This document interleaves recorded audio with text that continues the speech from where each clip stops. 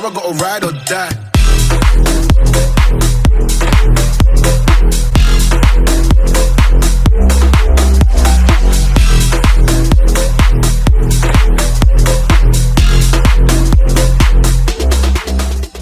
What's going on YouTube, just JK and welcome back to my channel for another GTA 5 video, and in today's video we're going to be building and reviewing the brand new Seminole Frontier, which was released with the summertime DLC.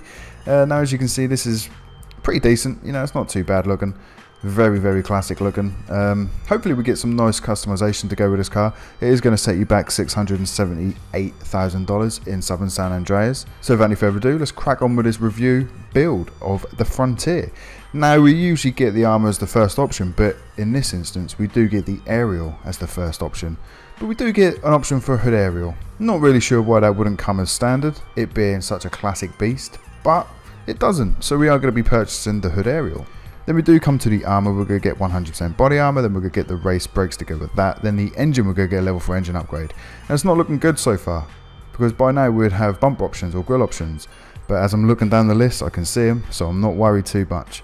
Then we get the exhaust option, and the shotgun exhaust actually looks quite mean, man.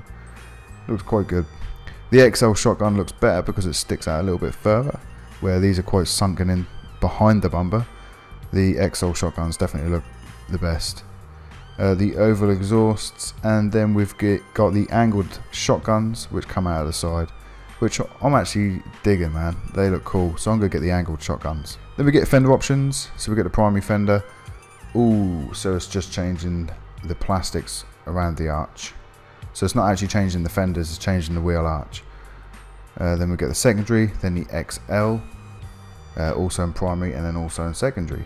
And I'm going to go with the primary fenders. So then we do get a front bumper option. Loads of options for this one, man. The ram plate. Oh man, these are actually quite good so far. I'm actually liking the look of some of these. Loving that. The bull bar 2 looks awesome. Bull bar 3, secondary bull bar 3, bull bar 4. Nice. There's some really good options for this, man. I actually really like the primary bull bar 3, so I'm going to go with that bad boy. But thinking ahead, I think I'm going to want that a different colour to my primary colour, so I'm going to go with the secondary bull bar instead. Then we get the grille option. So these grills aren't too great, to be honest. I'm going to go with the secondary, I think, on that one, because again, I think it would look better if it wasn't colour coded to the car. Then we get an option for the hood. We're going to, we get deflectors. What the fuck are they? Oh, okay, so that's the thing that sits at the front. I think they look a little bit funky, so I'm going to leave them off.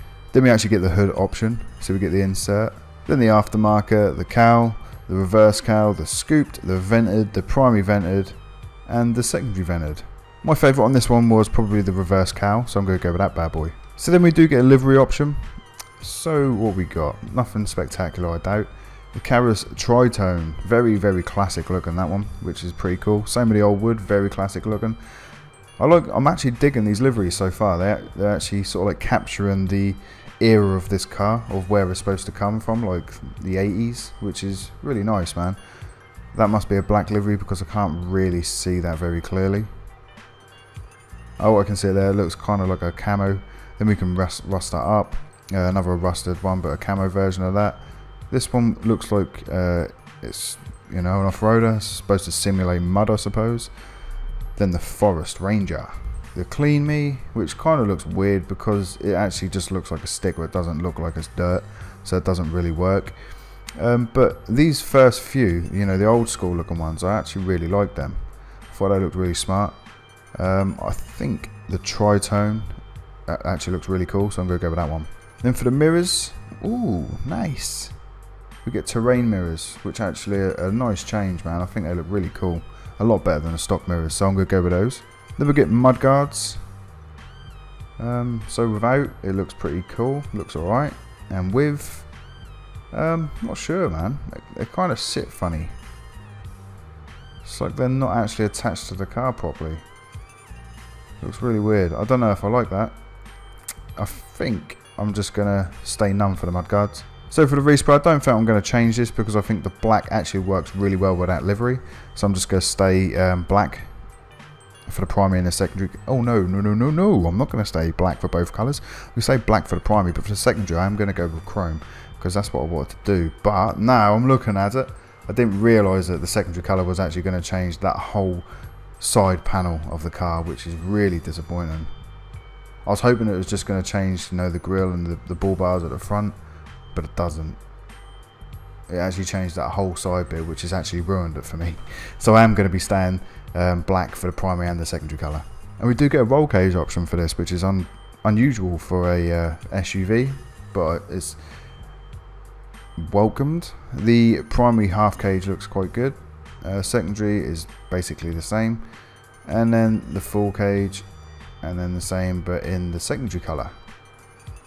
We're just going to go with a primary half cage. Roof accessories, so we get the light bar, which is awesome. Glad we can get something like that. Hopefully it works. We get a roof rack, then we get the secondary lights, primary lights, the raid roof, which actually works quite nicely. I like the way that goes. Again, hopefully that light bar works, and that's it.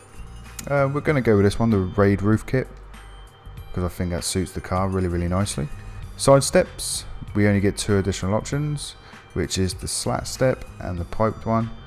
I think for the era of the car, I think piped is the way to go. Suspension, I'm not going to change it because it's an SUV and it looks awesome as it is, and even though it doesn't drop too much, I still think that's too low. So I think the stock suspension height is the perfect kind of height. Transmission, we're going to get a race transmission and the turbo tuning. For the wheels are pretty standard, to be honest, nothing spectacular, but they do look quite nice, and also it's got a decent tread on them. So if we go into wheel type and go into off-road, they change this really overly bobbly. Oh no, they don't. I think Rockstar have actually changed the tread on the off-road tyres, which is awesome. Okay, that's even better. So we can actually change them without the tyres changing. Because I remember the last time I used off-road wheels, the tyres were overly bobbly and they just looked really fucking stupid. But Rockstar have actually changed the tyres for the off-road category. I'm not sure when they've done that, but they've done it, and it's definitely a welcome change because they look a lot better, man. And I'll probably be using the off-road wheels a lot more, to be honest. But some decent options. I think the chrome versions of these actually look quite cool. And I'm loving the look of these rock crawlers. They're obviously in chrome and they just look really good. They suit this car perfectly. So yeah, the rock crawler is definitely the ones I'm going to go for this build. And to finish the build off, we are going to go into the windows and purchase a light smoke window tint as always. So then as we come out into the streets of Ellis, it actually looks quite decent, man. And I think for $678,000, this is definitely one that you might want to pick up, especially if you like doing off-road races, because it seems like it's quite nippy, to be fair. It picks up speed quite nicely, and we don't get many new SUVs in the game which are this unique, to be honest. We did get the Landstalker XL as well, which I wasn't too impressed with, mainly because of the price of it. But this feels good, man. The speed feels like it can pick up quite nicely. It's not going to be the fastest, obviously, in the category, but it's a classic 4x4 and I think it looks pretty decent. Let's see if that light bar works. It does as well. Nice. So I'm really happy that the light bar actually works on this as well, which is awesome. So yeah, like I said, speed's pretty decent, picks up quite nicely. It feels solid as well. It doesn't feel like it wants to spin out too much. It feels like it's, the traction's quite nice on it. And there's not really much else you can say about an SUV other than the pricing's decent, the customization is decent, and it's a decent performer for the category that's in. And I think I'd recommend this one if you're looking for a new SUV, guys. You know, it's quite nice, I like it. So with that being said, I hope you guys did enjoy this one. If you did, please smash that like button. If you haven't already, want to subscribe to my YouTube channel for more videos like this. And until next time, guys, I'm out. Adios.